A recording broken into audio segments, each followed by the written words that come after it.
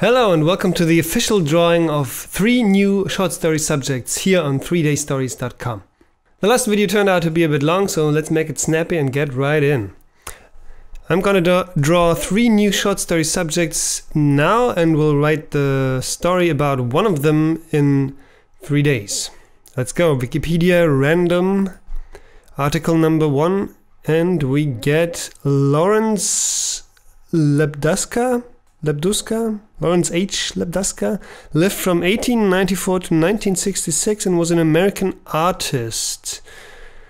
Well, what artistry did he do? He was commissioned by an interior designer to paint murals. Okay. Personal life.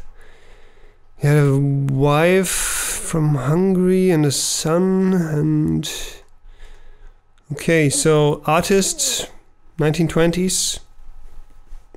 That might be something. I'm not really inspired right now, but let's not rule it out just yet. So, second article, Wikipedia random, here we go. And it's Life's Blood, which is a song by 18 Visions, which became the band's 4th hit and their 2nd radio single.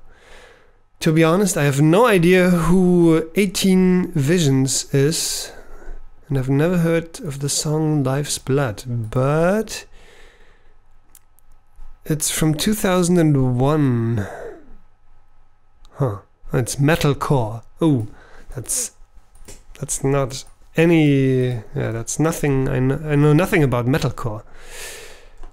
Well, those are getting tricky, I guess. So let's save this as well. And number 3, here we go.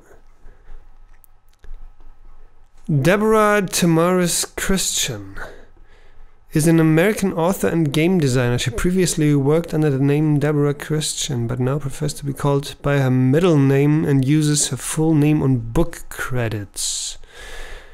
Okay, and she's wrote a novel called Splintgrade, which was published in 2014, which means it was published in the last 15 days, which is really recent.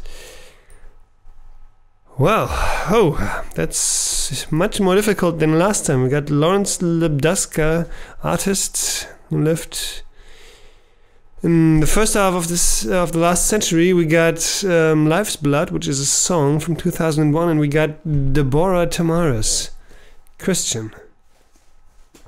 Well, it's too bad that I did this drawing one day late, because I really could have used this one day to think about what I could do with one of those subjects. It's really not that easy this time.